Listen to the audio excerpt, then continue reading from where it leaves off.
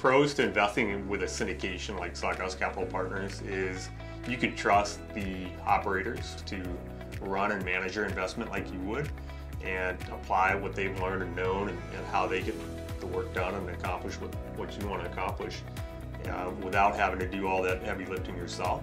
You may not have the time, you may not have the inclination to do it, but you may have the desire from a standpoint of putting your money to work. And a lot of it comes down to their knowledge and their ability to go and execute against the business plan. I think the pro of getting into syndication, you could probably get into an asset class you couldn't get in by yourself, right? If it was pooling money together, and then you're putting your money to work, but you're not working, right? You're putting it into the operator's hands to deliver for you. So I think those are two really big pros of getting involved with syndications.